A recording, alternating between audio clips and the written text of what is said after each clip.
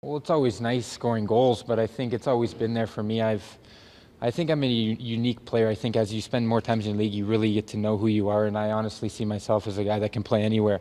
In Vancouver, I got a little more offensive chance, and I think I did pretty well there, and then came here and found myself in a bottom six role, which I feel I can play really well as well. So honestly, going into camp, obviously, if you get paired with top six guys, you're going to get more offensive looks and chances to have better numbers. But going in, I just want to play the way I can and help the team any way I can. Tippett talked about the coaches and veterans wanting to set the tone early in training camp. What do you want that tone to be? Well, I think we just need to bring our compete level up. I think we're a team that no one's coming in here and going to be complacent. We all have something to prove, everybody. And the guys that had great seasons one year doesn't make a season, and guys that had off years, we have a chance to be better. I think all around as a team, no one should be walking around like their don't stink. We haven't accomplished what we've wanted, and we've kind of let ourselves down and the team and the city down. So we're coming in here and we're ready to compete. And